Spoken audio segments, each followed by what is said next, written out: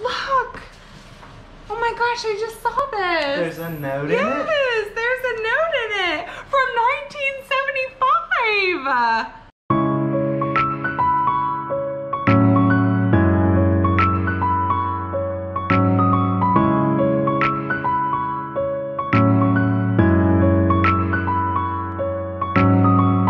Did you really think that you could just fix it like that? Coming over here, trying to feed me your version of fact.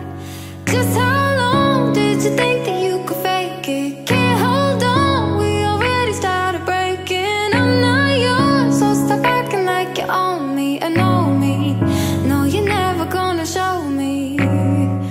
So, what should I talk about my book? This shitty ass weather for one.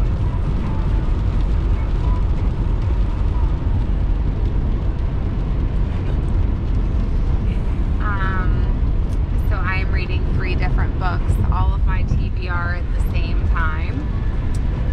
So I'm reading Women Who Run with Wolves on my Kindle. I am listening to Imaginary Friend on Audible. And I am physically reading the book of The Adventures of Huckleberry Finn in the actual book. That's all I have to say. We're gonna check out the library. It is nonfiction November, so I think that I want to. Women Who Run with the Wolves is nonfiction, but I would like to maybe just go and see what the library has. Maybe a local used bookstore if we could find one. Yeah, well, there's definitely one in Wheeling. Oh, yeah. I just don't know what the hours are, if it's open or not.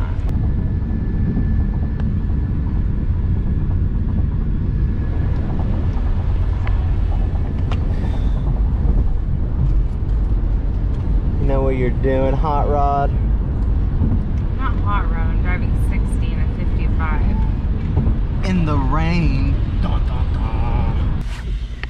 Okay, so we just went to the library and I went in there with the goal of only seeing if they had Imaginary Friend by Stephen Chbosky, so that I could read along with the audio, and they did. So I'm so excited about that. I'm really, really enjoying that so far. I haven't gotten that far because at nighttime when I'm reading, I'm just reading on my Kindle. So I've just been reading Women Who Run with the Wolves, which I'm really, really enjoying a lot. But I also find that sometimes I want to read a story as well. Like, I would be happy to read Women Who Run with the Wolves for half an hour and then this for a half an hour. So I'm so happy that I got this. But then of course I found other things as well that seemed really interesting to me. So I'm going to tell you what else I got. This just sounded awesome. On Earth We're Briefly Gorgeous by Ocean Vuong. By Ocean Vuong.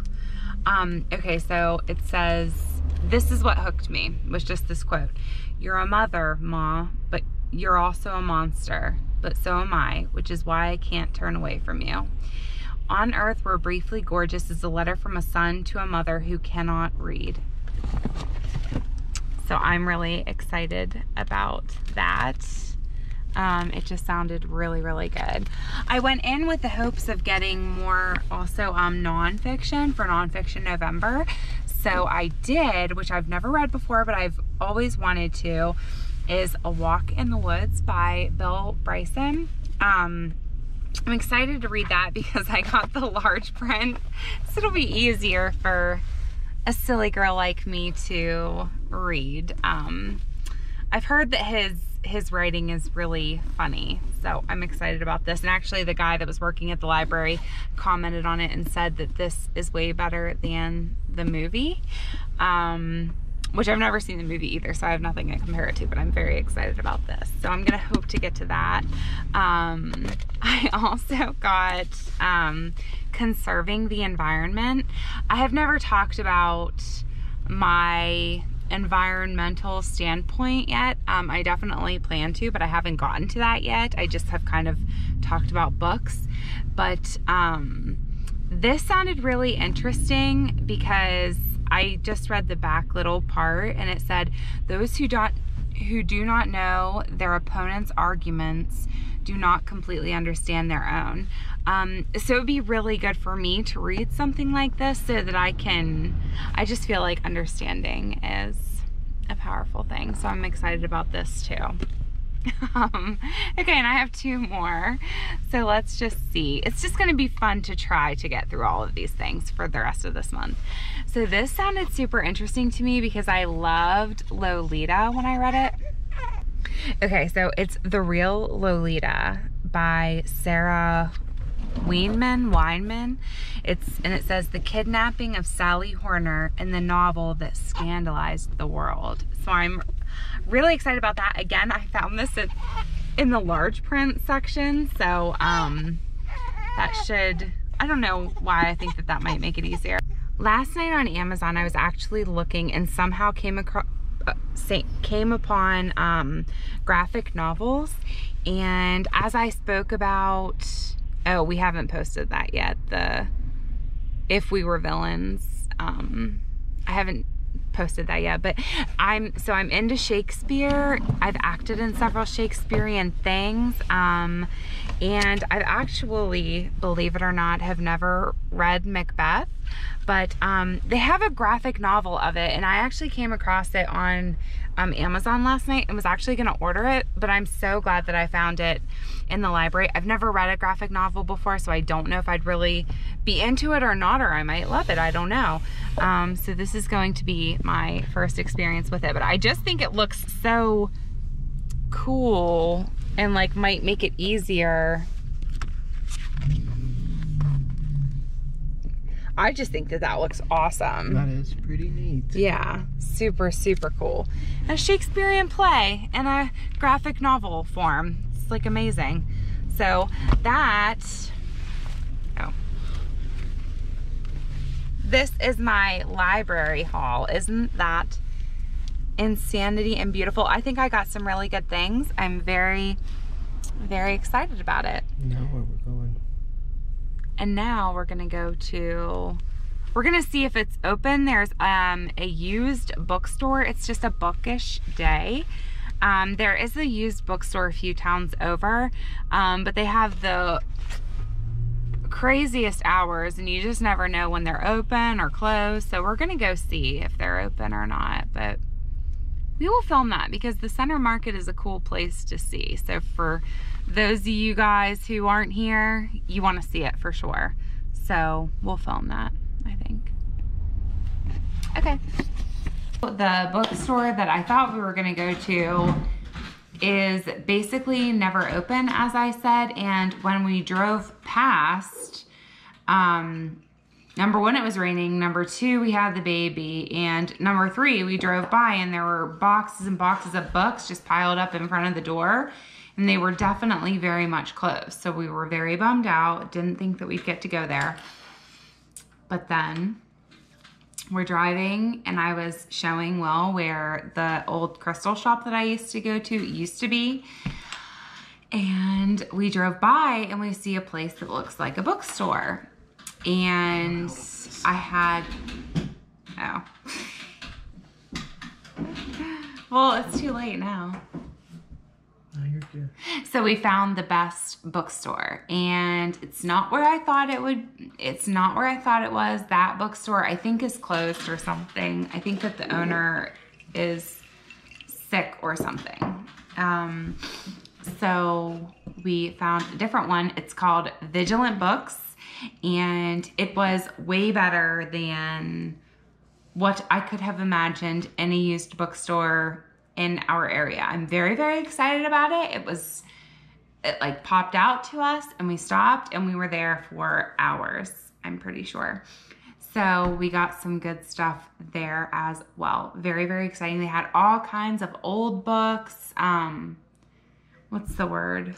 Collectibles. Collectible, classic books. So I'll save the best ones for last. So I don't entirely, I've heard a lot of things about Sarah's Key by Tatiana de Rosnay. I've heard a lot of things about it. I have never read it, but I've seen lots of people's recommended reads, and this is on there, so I went ahead and got it. And The Catcher in the Rye is one of my favorite books, and this is a version that is very, very, very old. It feels like the pages are gonna fall out at any moment. I think that this version is from... It should be on that back page. No. Yep, right there. This version was printed in 1962. So this is... Bring it up closer. And if you see what it says there, what does it say?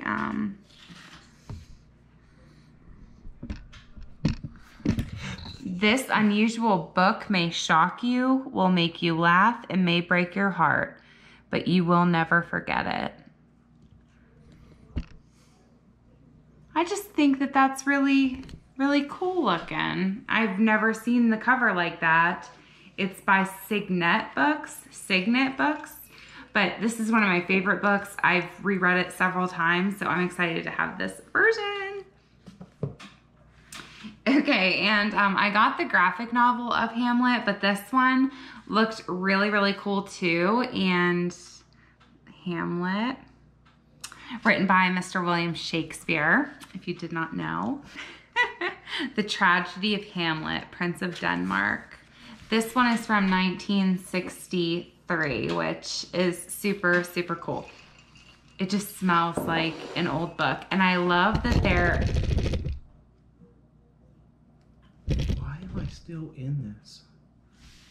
Because it's so wide. And we have all that stuff in the background, honey. We should never have moved it. It was in the background the entire time anyway.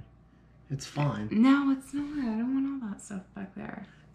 I mean, it's fine. Look, your picture is wonderful. You look great. Look how great you look.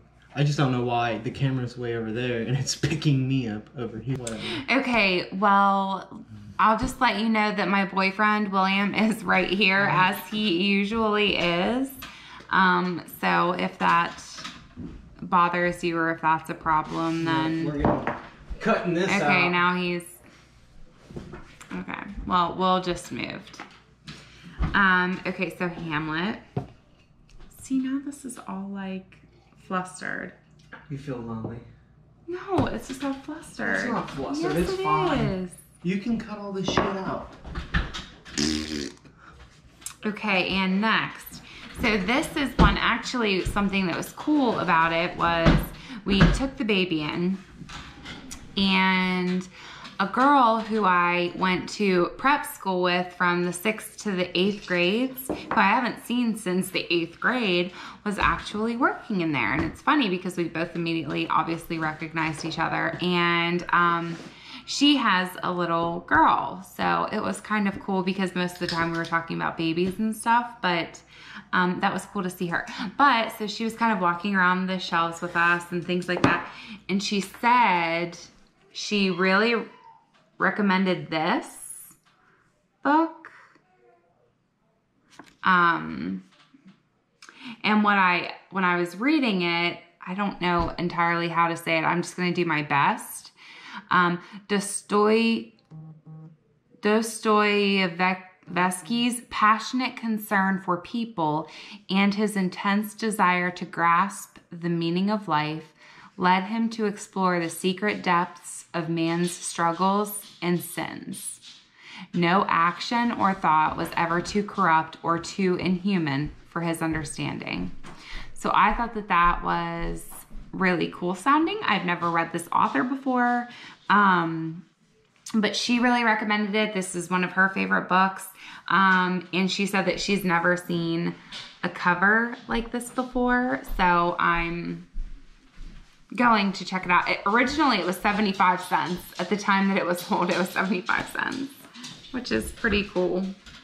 But I just thought that the cover was really neat too. And it's just old. When is this one from?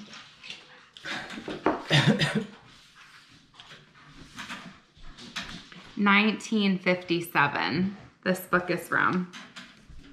So I just love used bookstores because it's just the coolest too. Oh, look, and somebody wrote this here. You can see it. That's neat. That has a lot of character. I love that stuff. I don't know if you like used bookstores, but I just think, I'll talk about it in another video, but I think it's really important to buy books secondhand. Of course, there are certain circumstances and whatever. If you like to buy new books, then I totally get it. But I personally like to buy used because there's more of a history there. You can get all kinds of different covers for them. And it's books that would normally sit on a shelf or be forgotten about and not loved again. Well, you're basically adopting them and bringing them into your home to love. So I just think there are so many reasons. Environmental as well. There's just so many reasons to buy secondhand. And secondhand bookstores are the best. I try to buy secondhand on Amazon. But generally, Prime isn't included in that, and sometimes they're coming in all different packages. It's not like with Amazon, like if you just buy them new, you can get all of the books at the same time. They're not sent by multiple different sellers, so it's kind of like a hit or a miss with whether or not you can find several from the same seller on Amazon. Sometimes I think it's just more environmentally friendly just to buy them new. So I don't know if you have any experience with that as well, or what you do if you're into the environment, how you go about book buying or reading or whatever. So we have two more. This, The Little Prince. I have never read this book, but it's another classic that I would like to read to the baby. And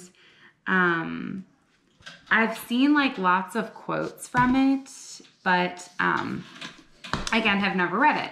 So, and this is like a nice big version. The pages are like really big, and I just think that it'll be a nice like story for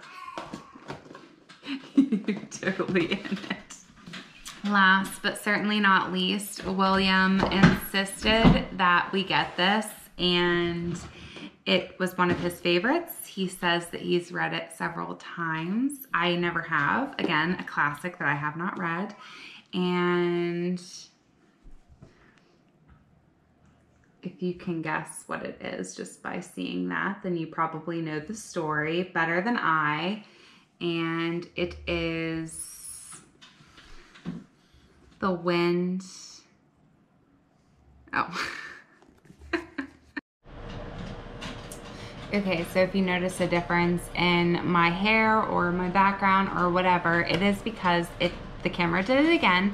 I kept talking, but apparently the camera cut off at a certain point. And I'm almost done with it anyways, but I just want to finish because this is the best part of the entire haul.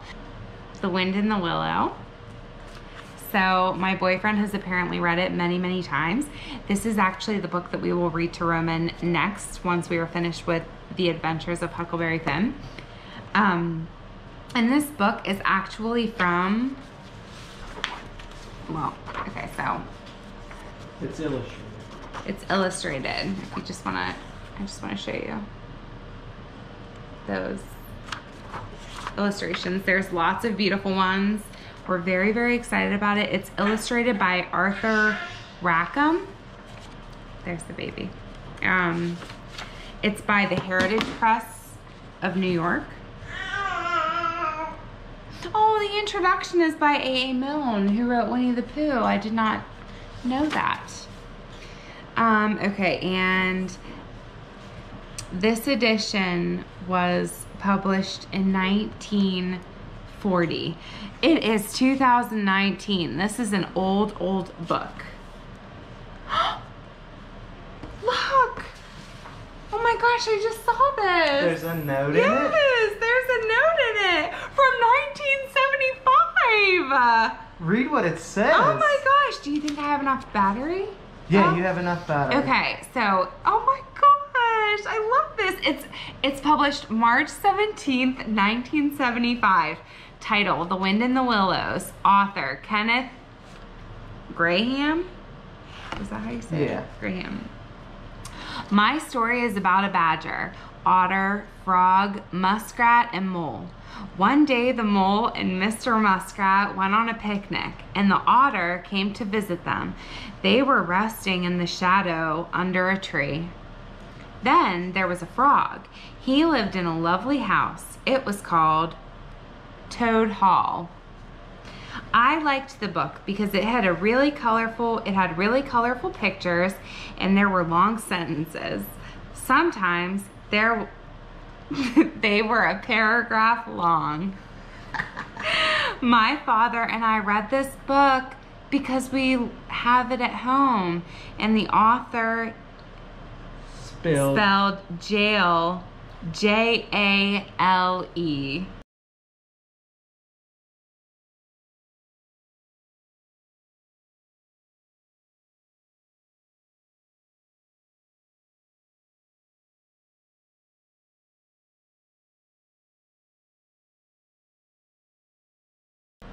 Over. Anne, what? No, it's by Anne.